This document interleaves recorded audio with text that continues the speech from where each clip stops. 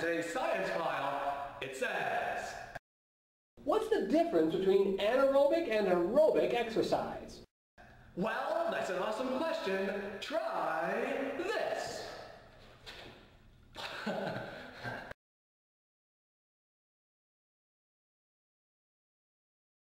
You will need 2 3-liter water bottles. First up, I'm going to show you how to work out your biceps. All you have to do is use the water jugs like dumbbells. I wonder why they call them dumbbells. Could it be the intellect of the people who use them?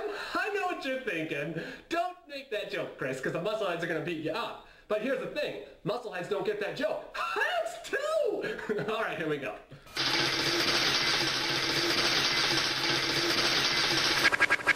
Next, we're going to work out our pecs. All you have to do is lie down to the ground, stretch your arms all the way out, and then bring the jugs up and drop down. You know, which is opposed to, man down, sit down, and throw down. Oh yeah, by the way, don't let your jugs touch the floor. Okay, here we go.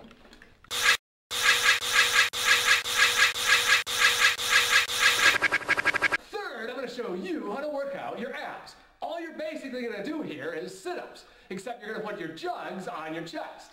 Personally, I like jugs on the chest.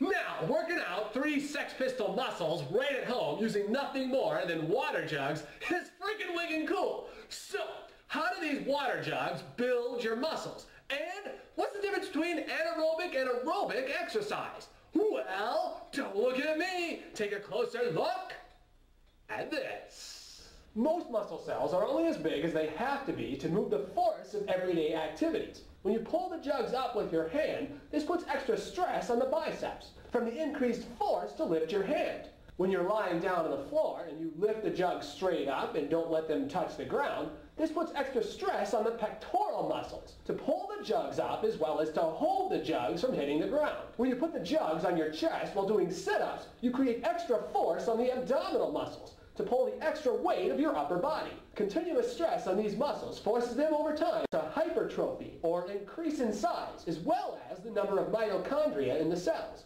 All skeletal muscles do store up some energy to take on certain quick or extra force tasks. These anaerobic exercises don't need as much oxygen delivered as they use up the muscles' stored energy reserves. If you cause the muscles to continuously be used for long periods of time, the muscle cells use up their reserves and need more oxygen to be delivered. Aerobic exercises such as running, swimming, and biking force the muscles to be continuously used, thus increasing the supply of oxygen demand. So now you know more about your muscles. Making your own homemade gym